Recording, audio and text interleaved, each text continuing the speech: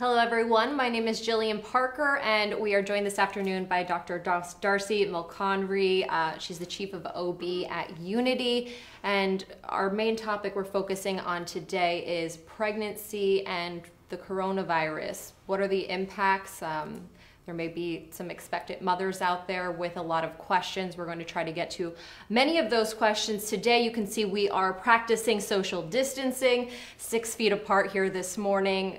Make sure to leave any questions, comments on the Facebook Live feed. We will circle back around to answer some of those questions. Dr. Mulconry, I want to start off with a lot of expectant mothers out there must have a lot of questions. I am not a mother, I am not pregnant, but I would assume that my biggest concern, if I were, would be the safety of my child. So what is the biggest impact we're seeing at this point when it comes to being pregnant and COVID-19? Yeah, thanks, Jill. So we are receiving a lot of questions about, how concerned should I be, right? And understandably, patients are scared. We are reassuring them for the most part in our office and during their visits that from what we know, COVID-19 is not affecting women who are pregnant or their babies more adversely from the data that we have. Pregnant women are considered an at-risk group, so sometimes there's some confusion around that message of, we're not seeing that you're more adversely affected, but we're calling you a group that's at risk. And so it's really talking through, what those definitions mean and why we're giving them that information.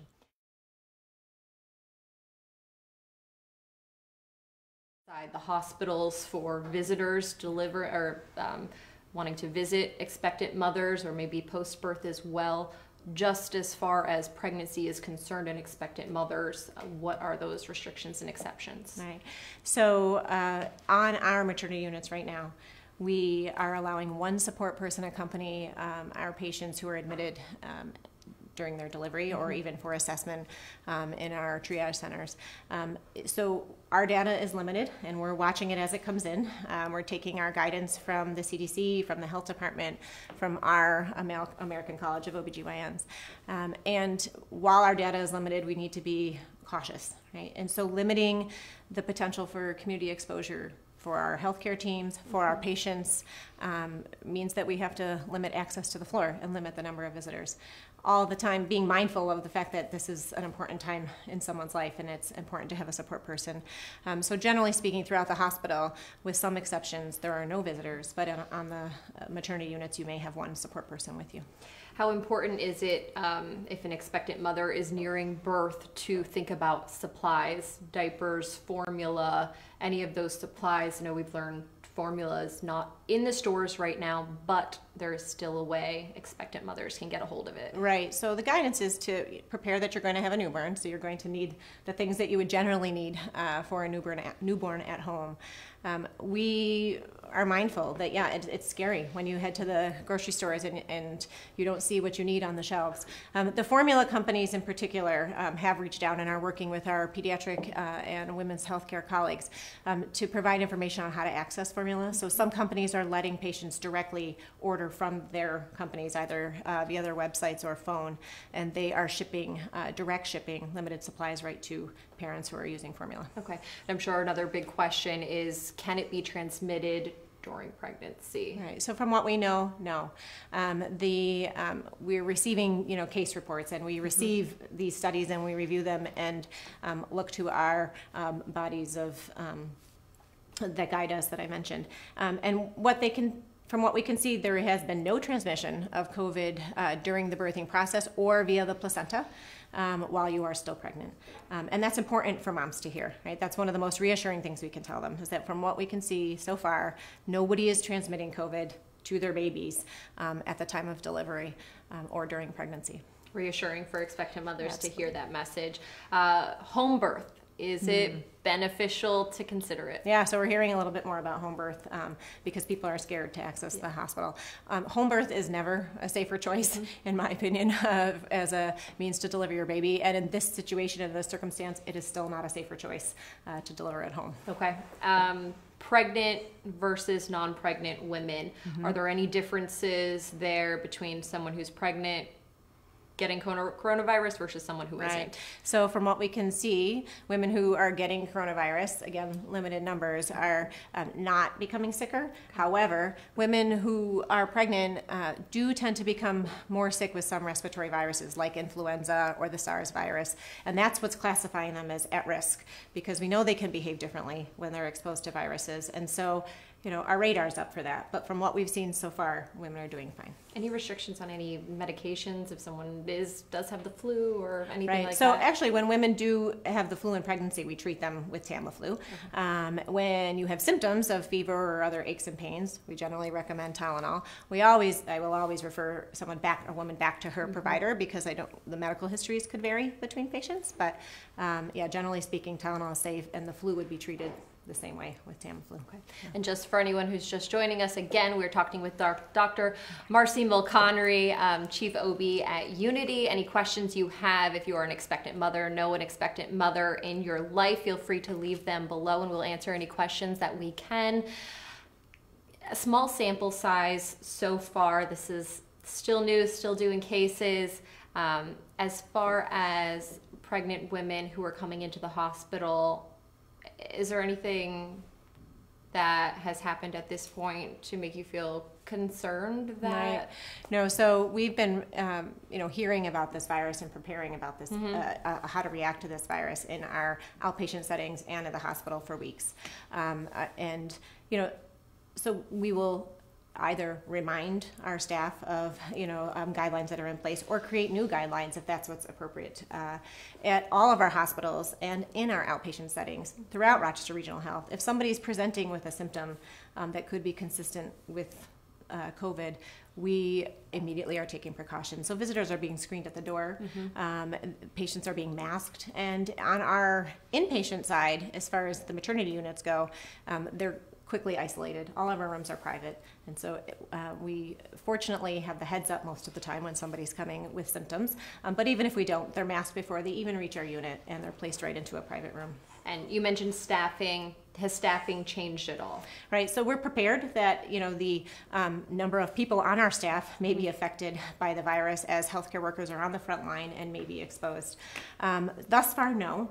There is a safe staffing number that we're always going to need to have to provide safe care to patients in labor, and we will meet that number. What's really nice about the community, and what we are seeing as we look for positive aspects throughout our day, is that there are many offices in town that aren't seeing patients routinely, freeing up the time of private physicians, for example, private OBGYNs with offices, who are reaching out to us to say, if and when you need the help, we are here, right? So that we will have nurses, nurse practitioners, midwives, and physicians who are capable and willing to come and help us should that time come.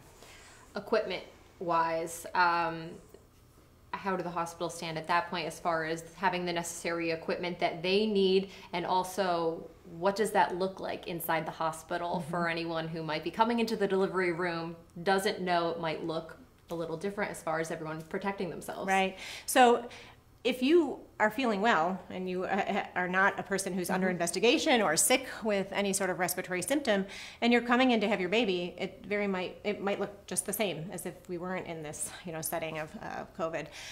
So you don't really need to wear any additional protective gear, and the staff won't be wearing any additional protective gear. If a woman comes in and she's in labor and we are suspecting that she could have COVID, then there will be additional PPE, as many people are becoming familiar with. And so then you will see healthcare providers who are seeing these patients with masks on, with face shields, with gowns and gloves. And it's in order to keep everybody safe. So. Do you find that women are reluctant to receiving prenatal care at all? Right, I hope not.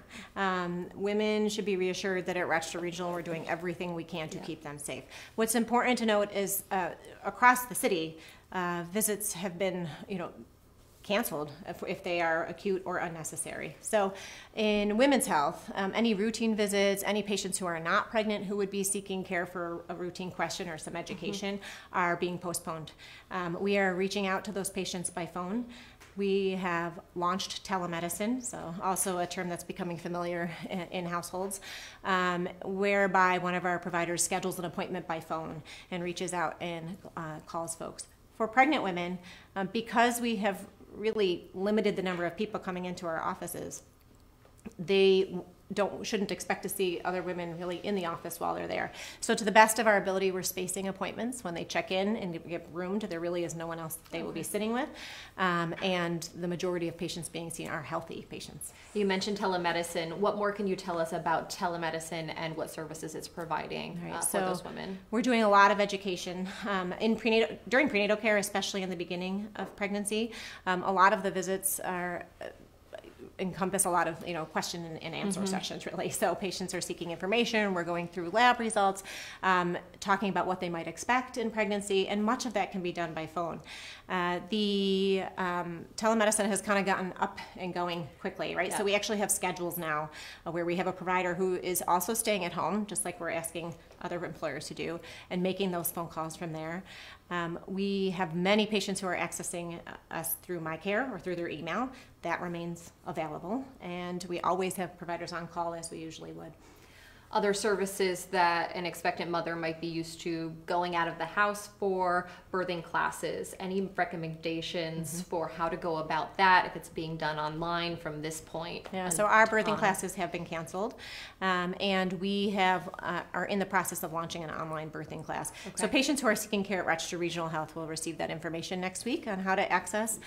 We also engage in a really neat patient education tool called Emmy, and so those videos go out to patients regardless of the COVID virus in the beginning of pregnancy. So just reminding them that that information also exists for them to access, and those are short videos that educate as well. Most common question that you're getting, something that you feel is important to get across to those expectant mothers. Right. So what advice we give them that's different than anybody else. And honestly, the advice we give to our pregnant moms right now is the same that we're giving to general community members. So social distancing is important. Do not go out of the home unless you need to. Can you work? No, that's another question that we're fielding a lot, is that should pregnant women come out of work? The answer is you can work. The recommendations that we're taking and making for folks are the same as that we would make for women who are not pregnant. In healthcare settings in particular, right? So there are a lot of pregnant patients who work in the healthcare setting. And to the best of our ability, the healthcare organizations will limit the exposure of a healthcare worker to a patient with COVID if she's pregnant. But beyond that, the recommendations are the same. Okay. And just lastly, I know you gave a piece of advice right there. I'm going to give you kind of one last final word if there's anything else that you wanted to get across to our viewers that we haven't mentioned at this point. I can urge all of our patients to have confidence in the team members at Rochester Regional, because I am on the front line watching them all stack hands and do an amazing job in keeping our patients safe.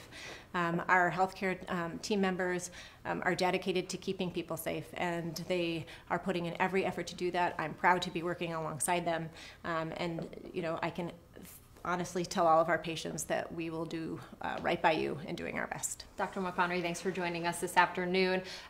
The entire staff at Rochester Regional Health really just working around the clock to give you all the information that you need during these uncharted times as everyone is continuing to look through cases.